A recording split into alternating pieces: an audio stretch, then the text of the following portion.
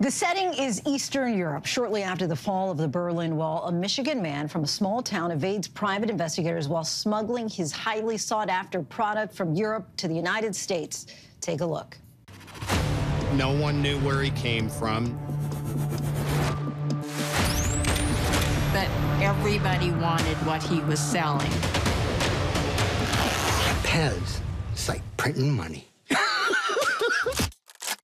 Some Pez are quite rare. And how much is this worth? Between $3,000 and $4,000. Collectors wanted what was available in Europe. And so I was like, Dad, let's see what we can get, right from the factory. Being that close to illegal, maybe illegal. That product, colorful, rare Pez dispensers.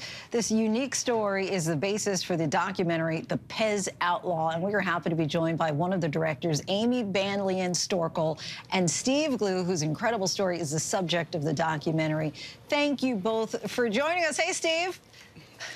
Hello. So this is a film about your former business empire smuggling rare collectible Pez dispensers unavailable to the U.S. market and your dramatic encounters all along the way. What are some of the scariest and craziest encounters that you had? Driving on sidewalks, border crossings, being told one morning I had to report to the police. You say in the little snippet that we showed that it seemed like it was right on the border of being illegal, but maybe a little illegal. Did you realize at the time just what a fine line there was there? Yes, absolutely. But I didn't think about it.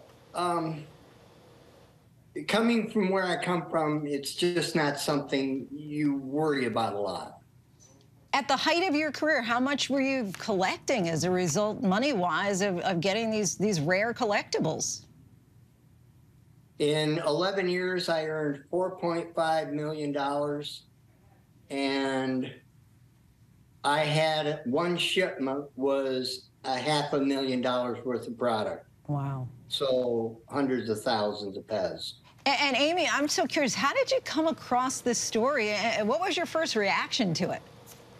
Well, we first read about it in a couple articles, and then that pointed us to Steve's blog, and he's been blogging for 20 years, telling his story. And so, yeah, our reaction was, it all sounded a little bit too crazy to be true. We weren't sure, what's real, what's his imagination, what's the storytelling, and but it was just fascinating. I mean, there was so much there that we finally just reached out to Steve, and then ended up flying out to Michigan to meet him and his wife Kathy, and then we just knew that this was an amazing story.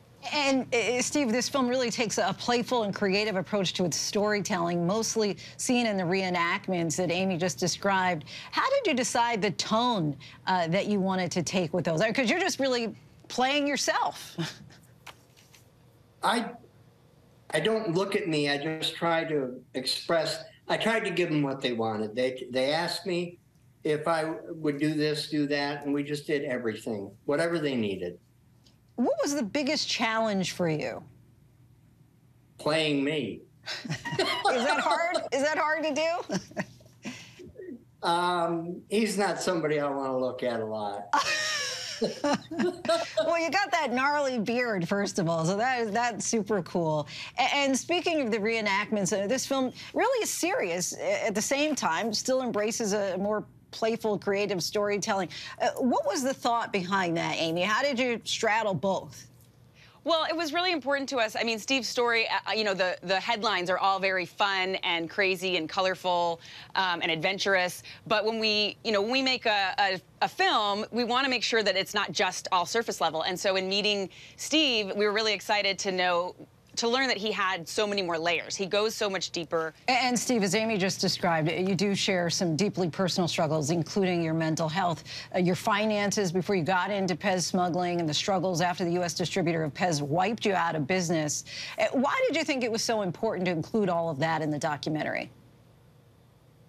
The mental health issue, I was really happy because people need to talk more about what they're going through.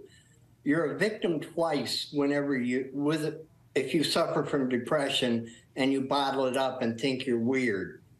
It's better to be honest, open. I try to teach people to talk, not to lock it up. not to hide. Amy, what would you like people to take away who watch the documentary? It's something that kind of the world needs right now, it feels like. You know, there's so many movies and documentaries that are important but are kind of depressing and leave you feeling a little bit lost. And this one is the opposite of that. This will make you feel hopeful and inspired. Well, Amy Bandlien, Storkel, and Steve Glew, we thank you so much for your time and good luck with the documentary. Thank you. Thank you. The Pez Outlaw will be in select theaters and available on demand starting Friday. Hi, everyone. George Stephanopoulos here. Thanks for checking out the ABC News YouTube channel. If you'd like to get more videos, show highlights, and watch live event coverage, click on the right over here to subscribe to our channel. And don't forget to download the ABC News app for breaking news alerts. Thanks for watching.